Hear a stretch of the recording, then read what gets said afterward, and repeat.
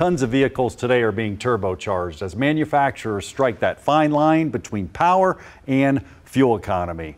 Welcome to this AMSOIL Tech Tip. It's all about the turbocharger, and we have one cutaway so you can take a look of everything inside and what's going on. It all starts right here. This is actually the turbine. Now the turbine here is driven by exhaust gases. Remember, red hot exhaust gases. This thing could be spinning at 150,000 RPM.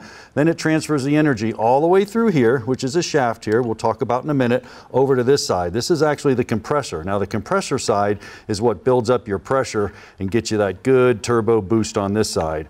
But with this comes some problems. This shaft I was talking about, I want to take a look at it a little closer here.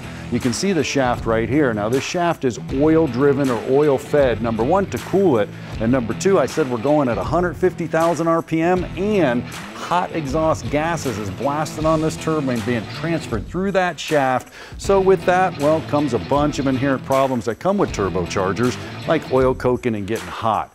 Len, turbochargers opened up a whole new world of oil, man, because we need to keep these things cool. We need to keep them lubricated. That's correct. The temperatures and the speeds at which these things operate demand that. And if you don't, you end up looking like that left-hand graphic that you just showed, and that's called coking, as we described. A lesser oil will do that much easier.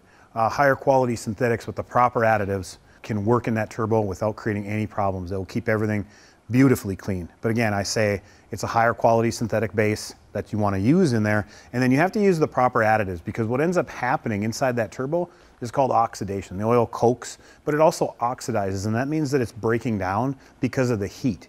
Once you have that all squared away, and we do a lot of testing, we do a bunch of different things to make sure that it's going to hold up. So all of our signature series oils are set up to handle any turbocharger's needs. That's perfect, because not only are we getting hot, coking, not only are we sludging up, we're causing problems.